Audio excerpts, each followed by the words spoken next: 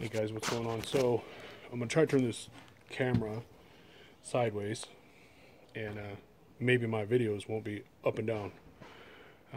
We're on a new project today, something new I've never done before, and I probably should wait until I have a few of them down, but I'm gonna go ahead and talk to you guys about them. So this job right here, we're doing mini split cassettes, and I've never done these before.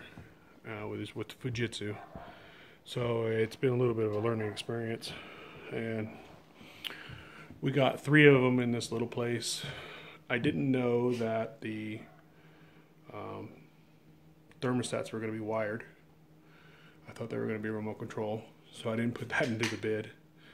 And then I thought that you would be able to just put the cassette up there and screw into the wood that you frame it in, and you'd be good.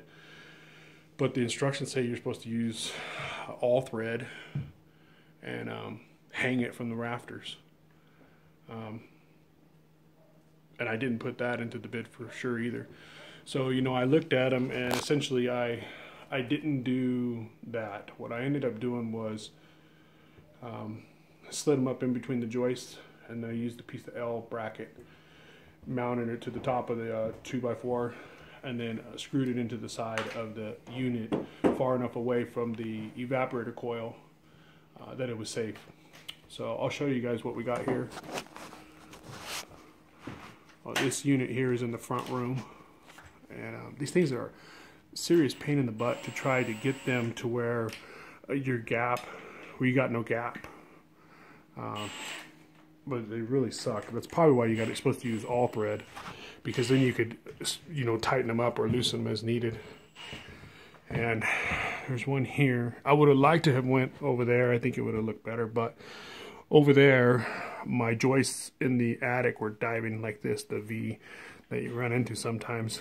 And being that this was the first one, I wasn't sure how well they would fit in there. And they're still a pain in the ass because Fujitsu actually makes them to where, this is my thermostat wire is going to dive through my fish tape. Got stuck inside there. Opened up the hole bigger than I want, but in any event, yeah, so Fujitsu, they make these things so that they fit right in between the rafters, but they make them 22.5 inches. And so, I mean, you're squeezing the crap out of it to try to get it in between the rafters. I literally was thinking about just cutting a piece of 2x4 a little bit bigger than that and jamming it in there to spread the rafters just a little bit, but I was kind of worried that the sheetrock nails might put cracks in the ceiling. But it's so tight, I mean, they could have just went with a 22.25, so you could slip that thing in and out of there nice and easy. They're a pain in the butt. So anyways, on this one, we're doing a 3-ton unit here. And it's just going to dive up there, go there, and then the drain line's going to pop. One's going to pop out the side, two's going to pop out the back. Pretty straightforward, just, you know, a few things that I wasn't expecting. We're on the track coming down, and we might, I don't know, I'm going to talk to the homeowner and see, we might be able to rob this and put our disconnect right there, because that's ran all the way down to the disconnect box, to the electrical box, which is down there. And I'll show you guys a tool that I've been using on these mini splits, the spin kits. You know, I have got like 4 other ones that I've used where you put them in and you flare them, and I always end up with leaks. And I picked up the spin kit, and I've used it on about 5 jobs now, and I get great joints. I haven't had any leaks, you know. So I really like that kit. You know, I see a lot of guys on YouTube that do these tool reviews where the manufacturer sends the tool to them, and then they play with it at their house, and then they do a review on it. And I'm not too into those kind of reviews. They don't really tell me much about the equipment, and you know, I wonder what would happen if the manufacturer sent them a piece of shit tool and then they reviewed it as a piece of shit tool. Would the manufacturer send them any more tools? So it begs the question of how biased are these reviews. So, you know, anybody that's reviewing tools that they actually use in the field, I could certainly appreciate that. But if you're not using the tool in the field, then you know, it's not much of a review in my eyes. So I just wanted to give a shout out on those spin kits.